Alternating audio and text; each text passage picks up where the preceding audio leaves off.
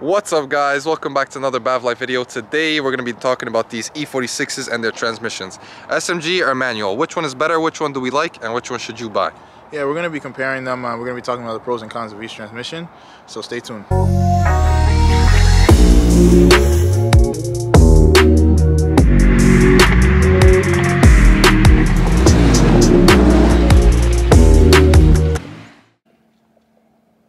Yeah, what up, Mike? Alright, we have no option but to start with the notorious SMG with my experienced SMG driver. Talk to me, Felix. Yes, sir. Alright, so we got a SMG transmission of my 2003 E46 M3. These transmissions were used in the 1997 to 1999 E46 M3. They made 500 of them, and I don't think they sold well at all. I believe that there were a lot of people that had a lot of gripes about them, the way that they shift and the way they drove. So they implemented that transmission in the E46 M3 along with the 6-speed manual, and they also had this transmission in the E60 M5. So the E60 M5, I believe, I drove an E60 M5 personally. I can tell you that it is a step up from driving this. It's a little different. I think personally it has to do with also the V10 up front, a lot more torque, a lot more power. I believe that it was a lot smoother. They got the drive logic stuff all sorted out with the intensities and how it drives, how it shifts, what gears it selects, how the automatic mode is. But back to this E46 M3. This transmission is not that bad, I can tell you personally. It does shift kind of jerky sometimes here and there when you're driving through traffic. But it does give you the same control a manual transmission would give you. You just don't have the third pedal. What does SMG stand for in the first place? Sequential manual gearbox, I believe. So it's basically a manual transmission, but literally without the third pedal. So I would say the main differences between the two, they're literally the same transmissions. The 6-speed is just standard 6-speed with a clutch and a shifter. This has the shifter and also an actuator up here and an SMG pump. So the pump that pumps the fluid that allows the transmission to shift the gears when you press the paddle or hit the gear lever to shift. So these are the maintenance expensive repairs that cost a lot, and that's why everybody's scared from the SMG, or no? Yeah, we'll get more into that, but that's usually why people don't. Well, one of the reasons why people don't like SMG is because the pump can be kind of expensive to replace. It sits right next to the starter, right under the intake manifold. A lot of people, don't have, let's just say, the mechanical knowledge to even replace one, let alone even get to it. So it could be pretty costly. You can get used pumps for pretty cheap. You can get pumps that people rebuild for pretty cheap. A lot of people don't trust rebuild and used stuff because more than likely if they put it in, they think that it'll fail. But I can tell you personally, with the market right now being filled with people that are swapping their vehicles from SMG to 6-speed, you're going to find a lot of parts that aren't, damaged or aren't broken or aren't completely used out. So you can definitely do that. And they also have relocation kits for the SMG. So if you guys do want to keep your SMG, maybe the next time you have to replace your pump, you should go get a relocation kit. It'll relocate the SMG pump at the top of the engine so you guys can replace it easier when it does go out, because that's usually the main part that does go out. I haven't heard people getting problems with the actuators and stuff like that. I think one other problem is that there's a salmon relay that usually burns out or goes bad, and it'll stop you from even being able to start the car sometimes. That could be a problem. Alright, so we're just gonna step on this clutch pedal to start this car real quick. Where's that clutch pedal at though? I don't see anything there. Sorry, it's invisible. But so to start these SMGs up, usually what I do is I put it in the second position, hold my foot on the brake just so the car can go into neutral, and then turn the key, start the car. While the lever is in this position? While the lever is in the end, the zero position or the end position for the later, I believe, vehicles. So in order to get moving, to get going, let's put on seatbelts first. Safety first, guys. Alright. So what I'll usually do is, obviously to start the vehicle, I put the handbrake down first. Then I put the lever over. And I always make sure I'm in automatic mode. It's just easier for me. You get in the vehicle, you can just kind of go. And then it'll roll back like a manual transmission. When you give it gas, you can kind of feel the clutch engaging, and then finally you're able to take off. All right, setting off in the E46. So that was the first gear shift right there. Second. Now, I just want to dispel some, I guess, myths about the SMG where it's unreliable and it's, you know, it's horrible to drive and it shifts like garbage or something like that. Honestly speaking, I was one of the people that used to believe those myths. I used to believe stuff like that, but after getting this car and actually driving this transmission for the last maybe 3 months or so, daily driving it, I can honestly say that I wouldn't say they're not all true, but a lot of the stuff that people are saying aren't. For one, this transmission can be a bit jerky. When I first got the car, it was a bit jerky. It was kind of, you know, herky-jerky in traffic. It didn't know what gear you wanted to be in. It didn't know basically when you wanted to shift, stuff like that. But then I did a little research and I found out that you can reset the throttle position sensor, and that basically has memory from the last driver, the last owner, the last person that owned this vehicle did drive it very slow, drove it very gently. They didn't, you know, older guy. So, you know, when you wanted to go, it wasn't there. It didn't shift fast even when you needed it to shift fast. So it was just, it wasn't that great of an experience at first. After I reset it, when I reset it, basically after about, I'd say a couple of days of driving, or a couple miles of driving, it kind of got used to the way I drove, the style I like to drive. When I drove slow, it shifted slow, but when I drove fast or spirited, you know, shifted fast. It chose the right gear and everything. Another thing, I guess, with reliability issues, people like to say, oh, you know, it's just the pump goes out, this goes out, you know, parts in the transmission go out. And honestly speaking, yes, you're gonna have, I mean, there's just more moving parts. You're gonna have the pump, you're gonna have the actuator, you got lines, you know, the hydraulic fluid that you put inside the pump that helps shift the car. You're gonna have those, I guess, gripes or gremlins with the vehicle, but honestly speaking, that's just what you get when you get one of these transmissions. If you really don't want those problems, then you would get a 6-speed.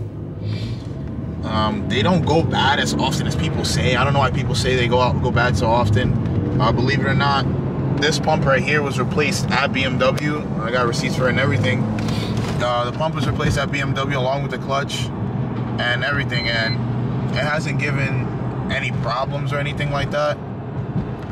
And this was replaced about, I would say, 100,000 miles ago, and it still shifts perfectly fine. It doesn't jerk me around, it doesn't throw me around the vehicle, and it doesn't give me any, you know, any problems or anything like that. It's very smooth and I actually like driving it. So we got the different shift intensities. So I'm gonna drop it down to 1. In the first shift intensity, I like to shift really early. Wow, we're in 5th? Yeah, I like to shift really early, and also, I believe it starts off in 2nd from a stop. I don't really like this intensity just because it rides the clutch a bit when you start off, you know, let's say from a dead stop. The second shift intensity, it's kind of just as soft as the first one. I also like to shift early too, which I'm not really a fan of, especially when you want to go. And that actually starts off in the first gear when you come from a dead stop. And the third shift intensity gives you the right balance. It gives you the right speed. And that, for me, I at least feel like for daily driving, it gives you the right balance, gives you the right speed. Times the shifts well. When you want it to downshift, when you put your foot down, it'll downshift, you know, at a decent rate. I wouldn't say at the fastest rate that it can, but it does it at a decent speed. Also, we got the fourth shift intensity. So this is a little harsher than the third. Honestly speaking, if you want me to be brutally honest, it's a little harsher than the third. I don't know if you can really feel it that much unless you're really getting on the car, but it is a little more intense than the third, and it's a little faster. Now, usually what I like to do with the 5th intensity is I like to turn the intensity up to the 5th setting, hit the sport button, and I'll show you right now when we take off from this light. It shifts a lot more aggressively, and on top of that, you know, it responds a lot faster. So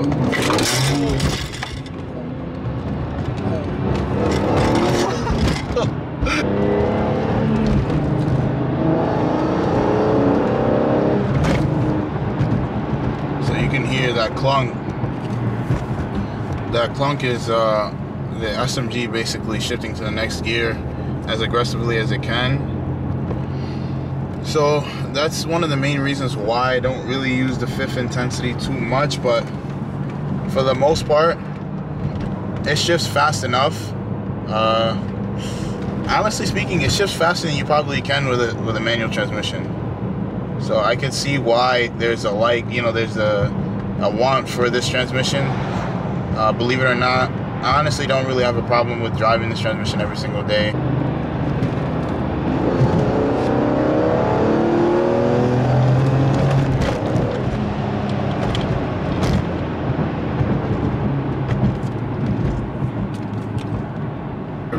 It's a 3rd gear pull onto the highway. 5th intensity sport button on.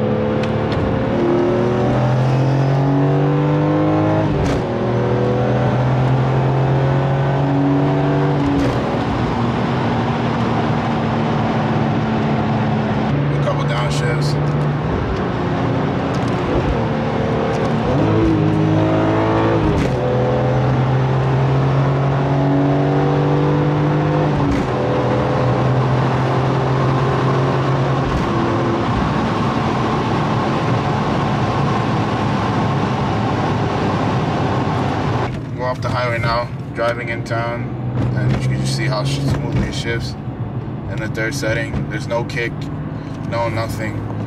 There's also another thing I wanted to mention. There's a lot of people that I've been on the forums, I've been online, a lot of people with SMGs, they say that you have to lift while shifting, and I just want to say I haven't had to really lift while I was shifting.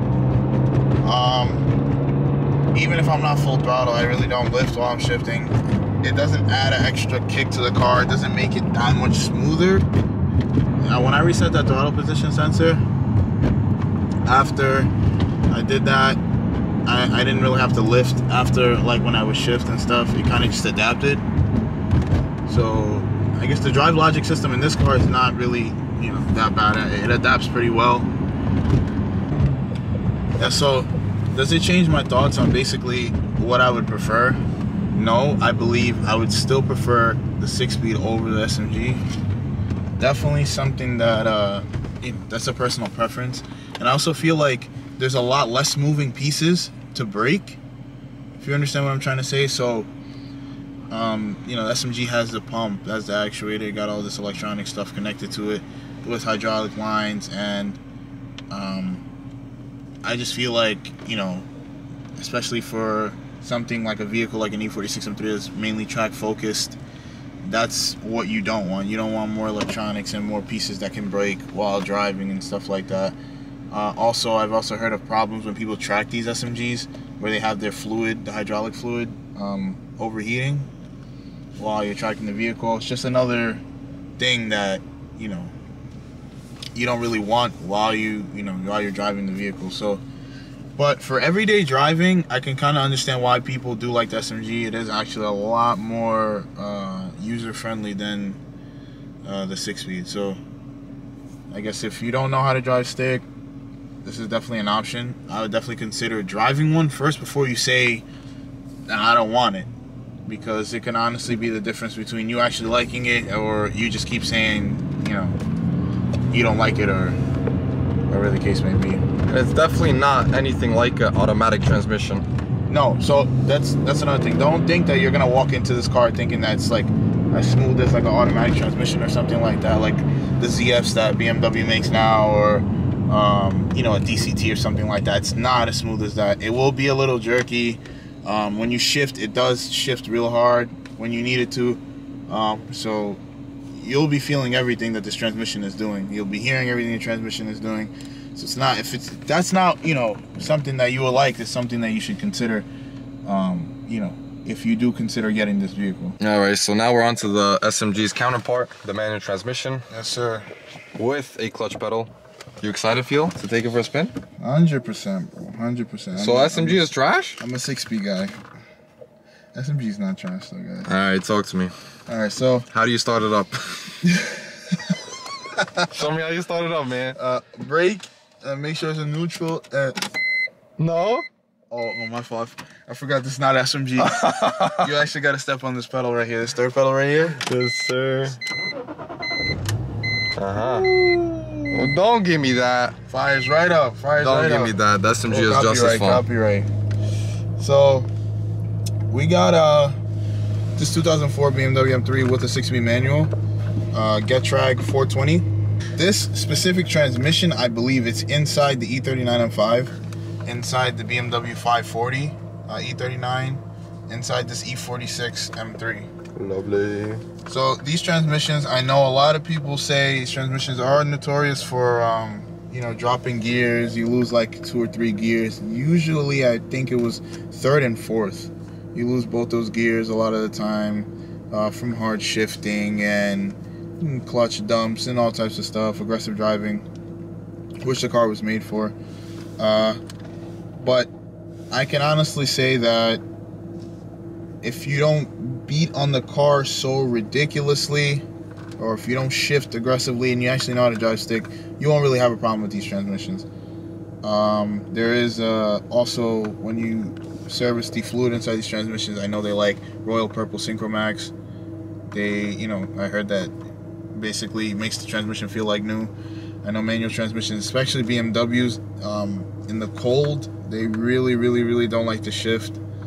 When the transmission fluid is cold and the transmission itself is cold, it barely wants to go into first, let alone shift from first to second. Most people I know go from first in the mornings and they'll just go right to third. Just the little, you know, gripes about the transmission. But I guess the, you know, positive about it is it's just a transmission with a shift lever and a clutch pedal and a clutch with the flywheel. It's you know, it's that simple. More than likely, if you're not gonna have issues shifting, or like issues getting into gear with the actual transmission, the only other thing that you're ever gonna have to really service is the fluid and the clutch. Pretty simple things to do if you have mechanical knowledge and, you know, you're a hands-on person. So right off the bat, obviously there's a lot more engagement with driving a 6-speed. You got the third pedal, you got the shifter that you're actually moving into gear. So obviously it's going to give you a lot more of an engaging driving experience, whereas in the SMG you're not going to, you know, you have basically a computer kind of shifting for you, or, you know, something else giving you shift input. He always has to move my steering wheel higher. Yeah, always. You know, tall people out here, tall people problems. What can I say? I'm 6'4".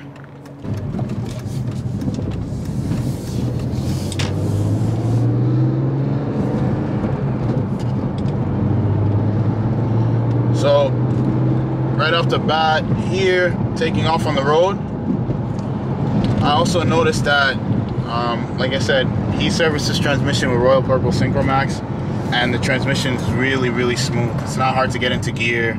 I've driven this car before this video, and this car has never had a problem, even in the cold, going into gear.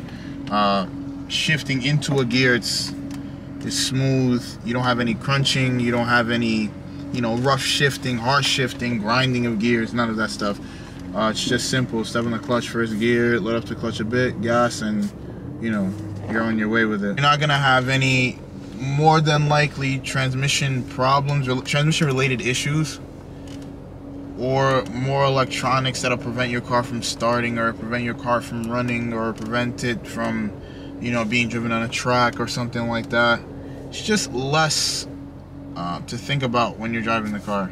I think that's what most people like, is the simplicity of this transmission.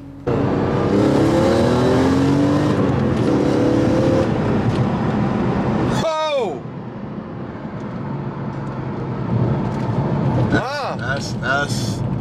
That's literally what it's all about. This right here is what it's all about. Oh yeah. But why can't you smile like that when you have SMG? I think you gotta be more serious when you're behind the the wheel of SMG. It's more business class. This is more like racer boy stuff.